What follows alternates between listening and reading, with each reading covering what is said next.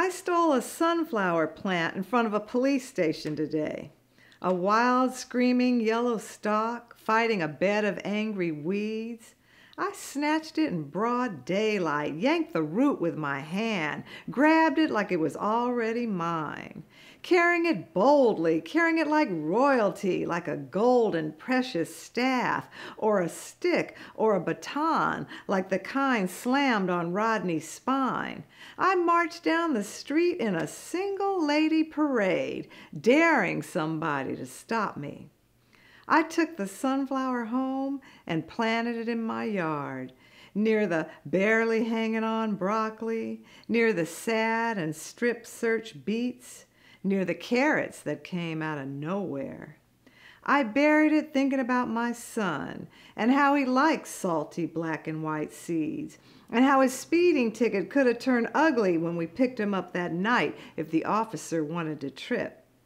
I buried the plant with some poems that didn't amount to much, something about waterboarding or Zimmerman whipping ass again, but my first thought when I saw it was of the homeless lady Marlene, laying in the freeway flat on her back, weather-beaten and wilted, shielding fist after fist, getting stole on, getting pummeled, right and left hooks to the jaw, sitting on her stomach, straddling her hips like a horse, hitting her over and over and over again in the face like his uniform transformed him, like he was a king, trampling a black woman like dirt, like mud underneath his boot. I thought this lady could be my own mother, my sister, or me.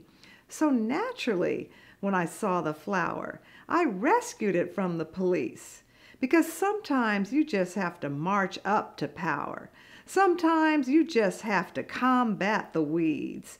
Sometimes you just have to snatch back what's yours, even if it's just a flower or a rock in the street, growing like a riot in the palm of your hand.